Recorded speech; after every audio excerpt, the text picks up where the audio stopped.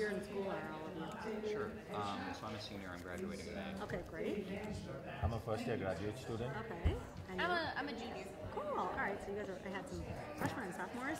So basically, what I'm going to start by saying is that a lot of what is presented on this paper, at first glance, seems very, very basic.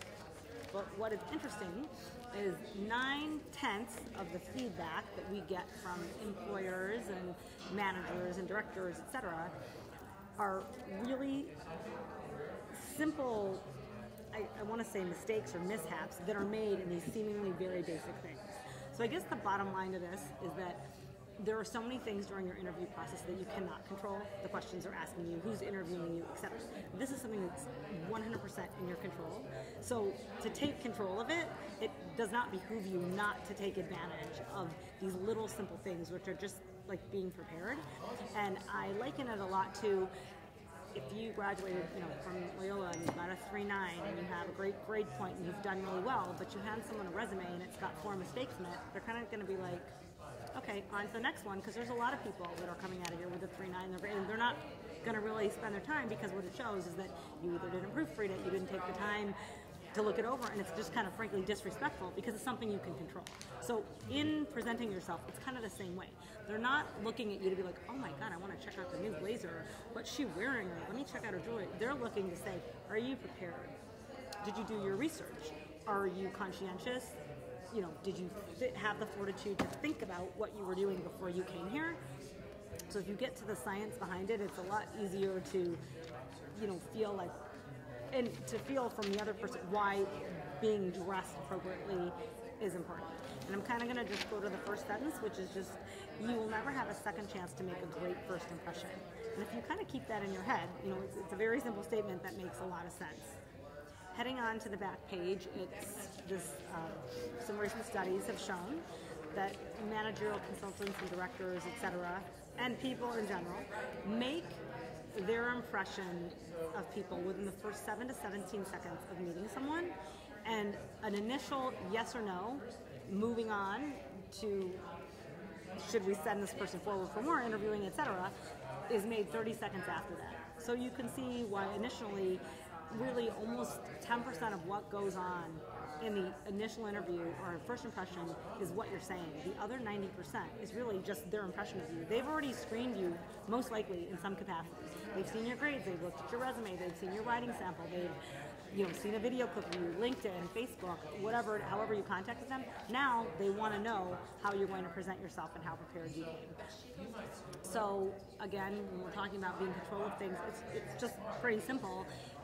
As you would for you're planning a trip with your friends, or planning to, when you got yourself to the interview an hour before, you weren't like, okay, where is this like in the loop, or where am I going in St. Charles? You MapQuested it out, you figured out how long it was going to take you to get there and how you're going to get there. It's the same thing. You probably shouldn't wait till 2 hours before, or even that morning, to be like, oh, let me check out my suit and what dress do you think I'm going to wear? Like, try it on days before. No matter what, take it to the cleaners. That's $4. Right? Like $4 to make sure there's nothing in your pocket. I had a client last week, a couple of weeks ago. He had an interview. He had 2 interviews in the week. We went out and bought him a new suit. He was very excited. He looked great. He had 1 interview on Monday, and then the next interview was on Thursday. And I guess they had given him they give out pens or whatever, and he put the pen in his pocket and the cap would come off so the ink was all over. So before you walk into an interview, sometimes you're just nervous, you put your hands in your pocket, just shake his hand. Well, he stuck his hand in his pocket and he pulled it out, and there's black ink all over his hand. So now, okay, he can go to the bathroom, but he's frazzled. He's like, I did all this, and now it's something simple. It's those simple little things. I had another client last month.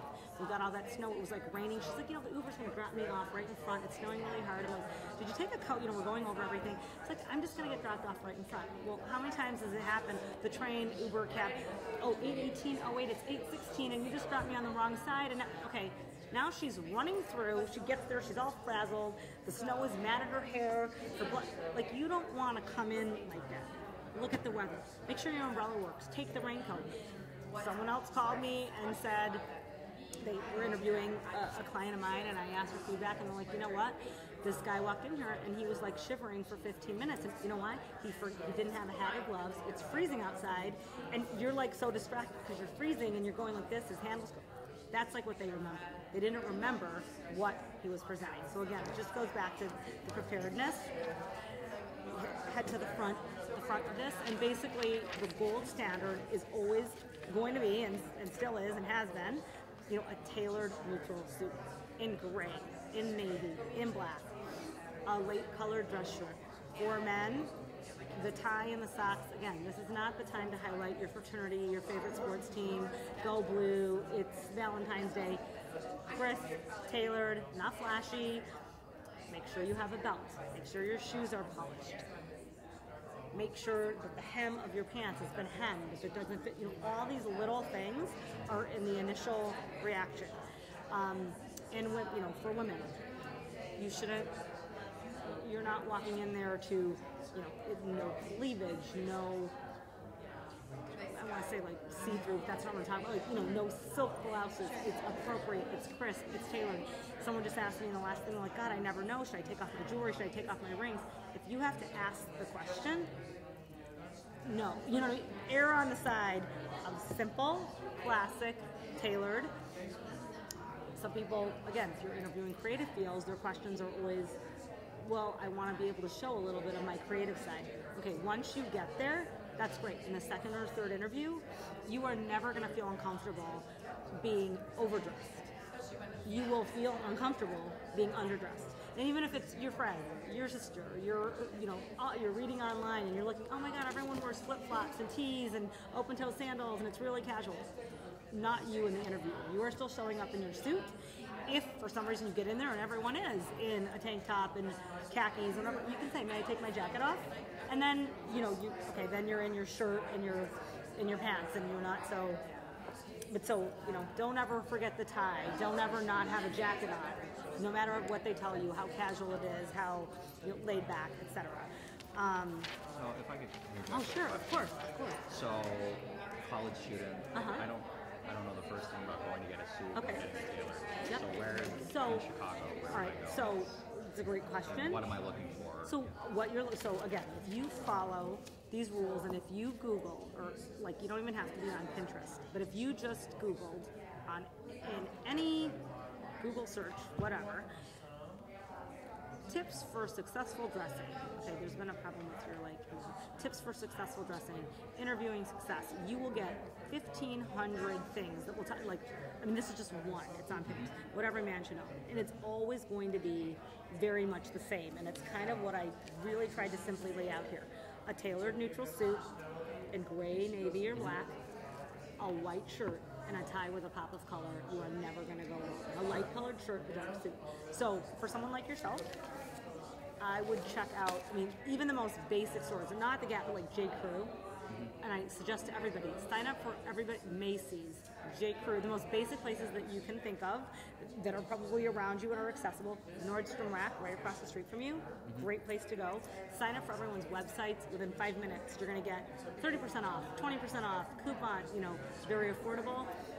At somewhere like a Macy's, I wouldn't say Macy's, but somewhere like a Nordstrom, if you want to invest in like a nice suit, they will do the whole 9 yards. They will tailor it for you, you will pick it up, you will bring it back. If you are a senior and starting in graduate school, I do suggest, you don't have to go buy $1,000 suit, but I don't suggest you order something online from the Men's Warehouse and you're not sure how it fits. Invest in I would rather you have one beautiful basic thing that you can wear to everything and buy shirts. Oddly or not, not oddly, but as odd as it may sound, have you guys heard of the store called Kohl's? Okay, there is a line there called Mark Anthony. He was a singer. Okay, he has a line of suits and clothing. Like Jennifer Lopez has a line of, and she makes there's a great black blazer and black crop pants. So even if something as simple as that, you're not going to get in those type of stores. You can find a helpful salesperson, but they're not going to do the tailoring and that kind of stuff for you. In terms of you, right now, most people your age are pretty, basic. There's not a lot of tailoring. You can go to your local dry cleaner for hemming and basic nipping and tucking. Okay. But at the store, try to get it as close to fit as possible. And I do suggest, if you really have no idea and you've never done it, go to a Nordstrom Rack because they are pretty helpful. Sure. And so in the case of getting like a jacket tailored, Yep. what I guess I'm thinking like which areas should I make sure fit Fit. when So- they're on, and then right. which case And might most them. tailors, especially like in the city and urban areas, are very adept at answering the questions because it happens all the time. If you go to like a J. Crew or Nordstrom, they will do that all for you, and they will tell you, even if they'll say, okay, it's XYZ to get it tailored, but then, and if you say, I don't feel like spending XYZ, can you just tell me what to do so I can take it to the local dry cleaner? Mostly, 9 times out of 10 for men, it's in the sleeves, and it's in here, but it's too big. So when I say tailor, I mean, you don't want to look like you showed up in your dad or grandpa's like old suit coat, you know, or something that you wore to some wedding, or, you know, like your graduation from 8th grade. You want it to be tailored and fitted, and that usually means in throughout here, and in the pants, it's usually just a hem. Now things are cut, so J. Crew, Nordstrom Rack, even at Kohl's, you can. There's the lines that are there, Ralph Lauren, Chaps. They tend to be quite tailored. I think where else? If you took a ride out to the outlets by O'Hare, there's a ton of stores there. But also every line that you can think of. But I mean, you're in the city and you're downtown. You're accessible to a lot of stuff. I would probably start at J. Crew and Nordstrom Rack, and you will find something in all different price ranges. Okay. I don't want to No, take up no, no, everyone's no. time. I do have a question. Sure, of course. So I saw on the front you said stick to like neutral colors. I am a big fan of like bright colors, Yep. so I understand like wearing neon pink or something it's not appropriate. But is there a way to incorporate? Well, like, okay, see the color? blouse you have. Okay, so like I'm here in this navy suit, gray suit, and I'm a stylist, so I have Right. I have a lot. I would say like pizzazz, or people notice me wearing clothes. I would not usually put on this gray suit and I would feel like not myself. Right. So you can see that I have this blouse, Uh-huh. but it's not, you know. So I've got a pattern, I've got a color. So you could wear a navy suit or gray suit and have the blouse that you have on underneath. Okay. Put a little pop of color, but keep the basics beautiful. And you know, now if you were interviewing at Chase Bank Yeah. or Ernst and Young. Yeah. No, I literally meant, like I Makes said, sense. I like colored shirt. If you are Okay. interviewing in any of those higher end, not higher end, more conservative banking, consulting, Yeah. because that's their initial culture. Okay. Not once you get the job, but Okay. you're going to be competing against 19 other women who are also, that are not going Right. to have that on. So you want to be appropriate with what's going on. No, Sure, okay. if in a little bit more creative, you know, advertising, communications, all those other fields that are not the highly conservative, you know, any of the big 8 accounting firms, no, you want literally what I'm writing right here. Okay. Other than that, you still do want the suit, Uh-huh. but you can have a little creative license Okay. with what you're I have like a two-part question, one which you just sure. answered. I'm looking for advertising agencies. yeah. So question is like, is like a tie a must? If I'm Again, in the initial interview, yes. Okay. The very first time these people are meeting you. Now, I'm sure you'll be fortunate to be called back. Then what you do is they have liked you enough to speak to you again. You are going to be coordinating with somebody to tell you where to show up, whether it's via email, whether you write that person an email. I would be most comfortable in the second round not to wear a tie. Can I get your professional opinion in the culture that you work in? Would you feel that appropriate? If there is any hesitancy at all, like, well, let me. okay. So it's best to ask them It's, upfront. it's best in the first interview. For the second one. You are wearing a tie, 100%. Okay. But like if they In call this- me back, If they call you back and you notice that every person in that room has a polo shirt on, which could very well, a polo shirt or sleeve, then you could say, I would be most comfortable. What do you feel about that? But again, I think it just shows the sign of respect. It shows that you are thinking about what you're doing and you're presenting your best foot forward. And for men, a tie is standard. A three-piece suit with a vest. No, but you don't need a pocket square or a handkerchief. You know what I'm saying? But in the second round, in an advertising creative field, my guess would to say no, but I would say that it's appropriate. But Okay. I would still put the tie on. okay. Got it. And with regards to the blazer itself, like I'm sure they won't probably remember, but it's okay to wear the same Absolutely. blazer. Get 2 shirts. and wear one with stripes in it the next time, or blue one. It's absolutely. And if they tell you, because some people do, like even in your case, they might say, "We are so excited. We're inviting you back for your second round of interviews. Please understand this is business casual." Okay, that's a whole. All right, if they tell you that, that's what that means. You can wear khakis or dress pants and the blazer from your jacket, a nice sweater. You could then wear, a fun kind of printed. If they tell you it's business casual, and I just always tell people, remember, weekend business is different than business. Weekend casual is different than business casual. So just remember that it's still business casual, not going out with your friends to the bars, casual or whatever. So yes, in many creative industries, do say, please understand, and our second round is business casual appropriate. If they say that outright to you, yes, then it is your license to not have a tie. I would still wear a collared shirt. I would not show up in a polo. I would have, a collared shirt like you're wearing. I would still have a jacket or a sweater. Okay. And then you feel free to take it off if everybody has their sleeves rolled up and not. And preferably a plain color shirt over a stripe. And again, in an advertising agency, like, again, for a second round, you could wear a shirt with stripes yes, you don't have to be, in the first, I would neutral, but in the second round, and you'll see when you're there, I don't think, again, I would show up in flowers, just because you're still interviewing. And like I say to people, you don't know that even if everyone in the room is dressed in whatever they're dressed in, oh, guess who just flew in from San Francisco, the CEO of the company. Now, the people that work there have already worked there, but then they're like, well, who's this guy that didn't have the jacket? That's what they might remember. Who's the guy that didn't have the jacket on? Who's the guy wearing the floor? I mean, you don't want to be that guy. You want to be like, wow. So again, that's what I just say. Have it with you, not to wear it.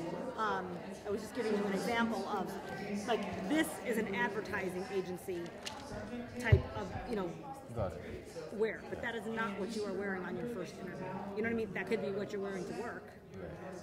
But, these are all, you're seeing the difference between something very conservative. Something like you pick up from a Zara or something. Yep.